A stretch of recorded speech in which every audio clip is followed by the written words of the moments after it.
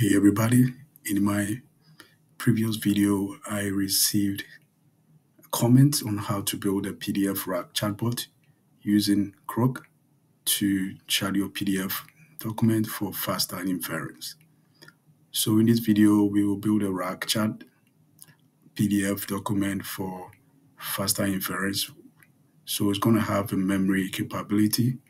So we are going to use the GroqChat, the Chainlit as the framework Ollama, which will use the nomic-text embeddings and LangChain. So I already have covered these topics in my previous videos, so I won't go into more detail. So you can refer to my previous video for more information, and I'm going to attach the link below. All right, so let's get into the demo. All right, so I've already run it, and it's really fast. So let me just put in something. So I use the mental health documents. So I'm going to say the definition of, let's say, of a child mental health. So I uploaded this document. I'm going to say, what is the definitions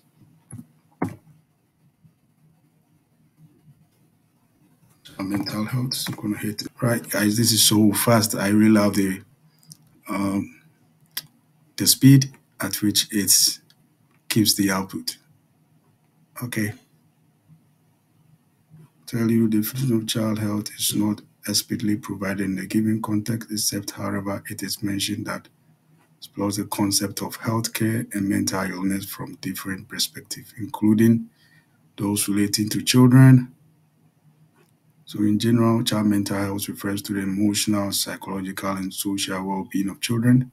It affects how children think, feel, and behave, and contributes to their ability to handle stress related to. So, all right, so let me ask another one.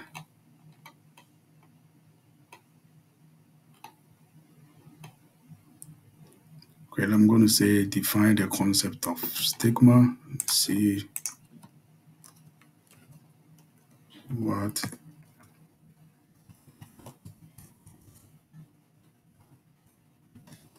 is the concept of stigma.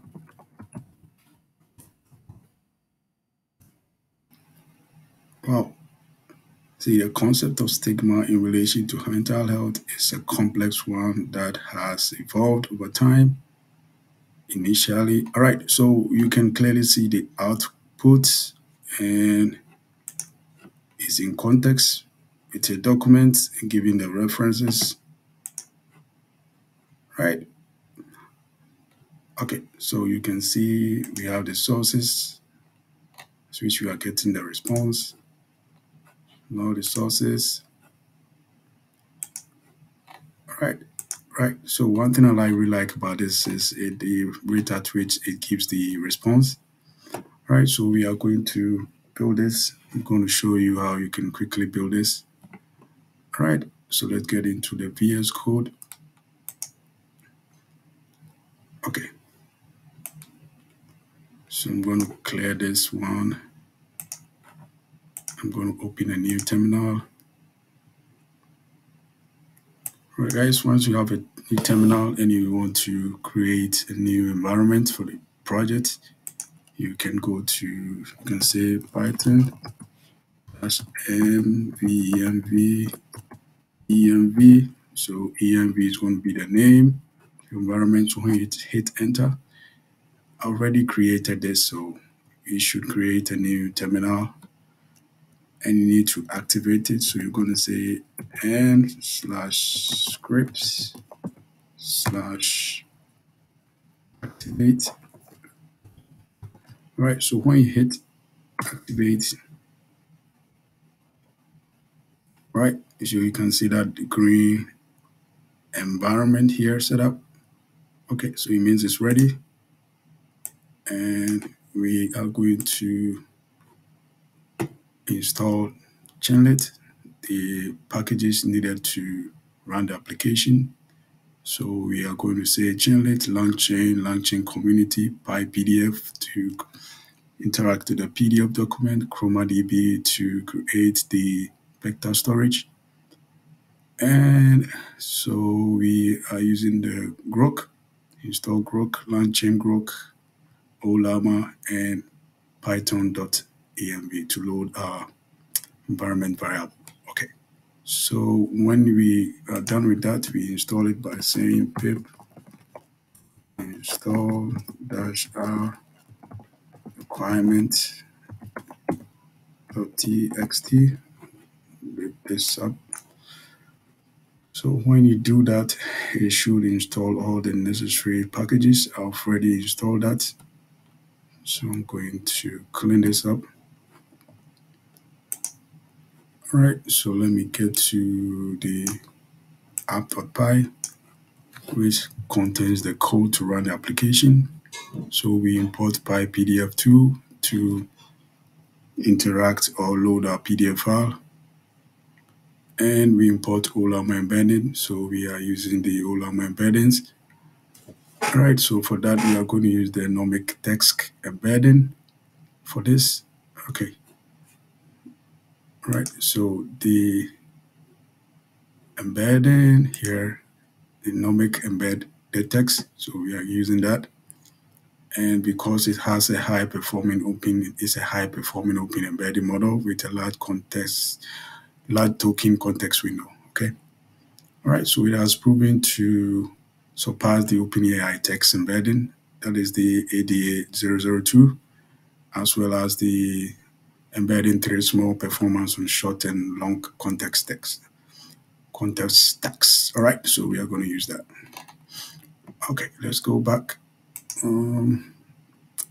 So we are using a recursive character text splitter to split our text into chunks in Chroma to store as the vector store, so conversational retrieval chain to create a conversation chain, and chat message history, chat buffer memory to create memory for the conversation, and the Chainlit as CL, the framework, and the chat Groq. So we are going to initiate all the model name, the temperature. I'm going to pass all through that through the chat Groq, and the .env to load the model, load the environment variable, and import OS to create path. So we are going to load the environment. So we are using the load.env, and we create a function to initialize the conversation with the Groq API key. So in order to get the API key, you can create an .env. Okay, so you create a .env file and you pass the Groq API key. And I'm going to show you how you can easily get that. And you can go to the console.groq.com/keys, and you create an account first time, and you click on create API key. So when you click on that, it should automatically generate an API key. It's very simple, and you copy that and you paste it in your .env file. Okay. All right, so the next thing is we initialize the GroqChat with the API key, the model name, and the settings. Okay, so we are using the model name. So we have the Mixtral 87B. We are using that. We are using the temperature of 0.2, so you can change that to meet your need. All right, so these are the parameters that you can input. Okay, so if you want to add more parameters, you can use this. So we want to start a chat. So on chat start, we initialize a variable to store uploaded files. We say files is equal to none, and we wait for the user to upload a file. For that, we want to pass a content. So please upload a PDF file to begin, and we are accepting PDF files. And the max size is, you can optionally change that, limit the file size. And timeout we want 80. for the user response.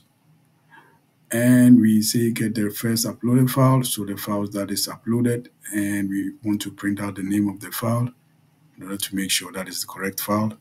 So we send an image with a local file name. It's nothing, just the image that was created here, right? So just an image that we want to just upload to make it more nicer, right? And we send an image with a local file name. So I already have the name here, the name of the image. So you can do that if you want to. It's optional, and you inform the user that the processing has started. So we pass the content, you say processing, right? And we pass the elements like the image here. So read the PDF file. We're using the PyPDF2.pdf reader. We read the file and we extract the content and we append it into the PDF file text as a string. So we split the text into chunks. All right. So we are using a chunk size of 1,200 and a chunk overlap to be 50. So we split that and we pass that into text. All right. So we create the metadata for each chunk. We want to get the metadata, that is the source, and we iterate through the text to get the sources, and we call it the metadatas, and we create a vector. So we use the Chroma vector store. We create an embedding. So we use the Ollama embedding, and we use the nomic-embed-text for that. So we create a doc search, and we pass the text embeddings and the metadatas. We initialize the message history for conversation. So we call it message history. And the memory for the conversation text. All right, for the text context, really. So memory, we are passing the conversation buffer memory, and we want to pass the chat history, the answer, the message history, and we want to return the messages, which is equal to true. All right, so we create a chain that uses the Chroma vector store. So we call it chain, and we pass the LLM, that is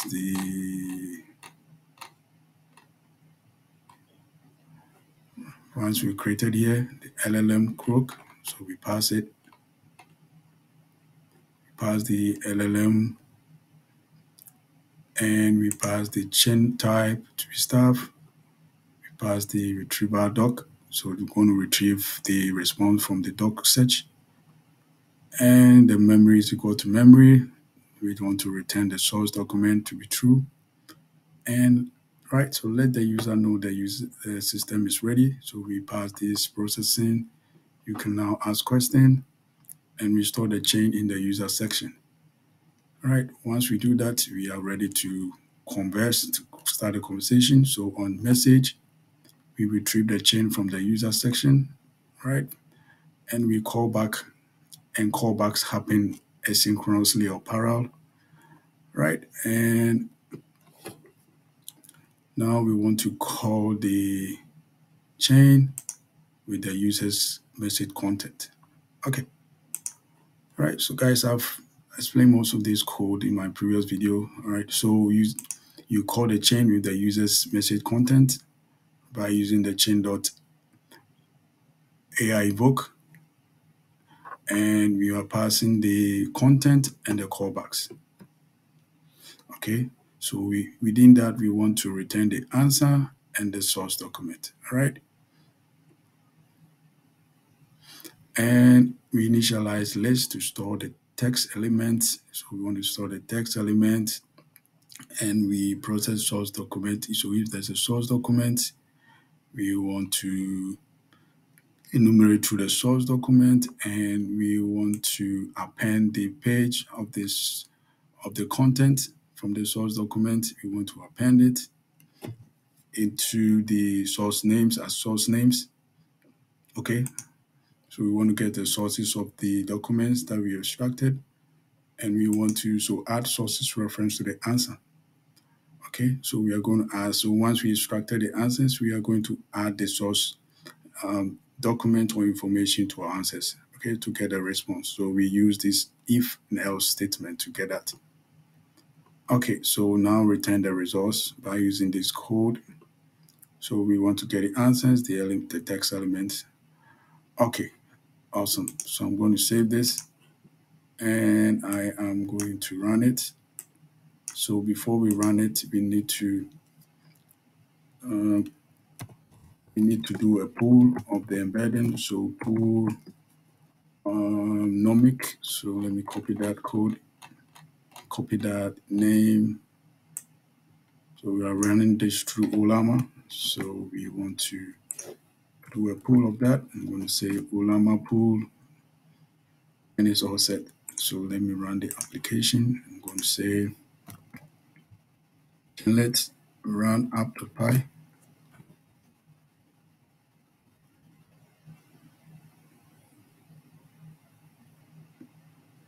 All right. So once that is done, let me upload a file. I'm going to upload this file. Okay, let me do this one. All right, it's ready. So I'm going to say it's just who is the CEO of Walmart. I'm going to say in the few pages document. All right, so the CEO of Walmart is Doug Macmillan, and it's giving the sources here. Source one, source two. So let me do a follow up. And what did he say? It's a follow up question. So let's see.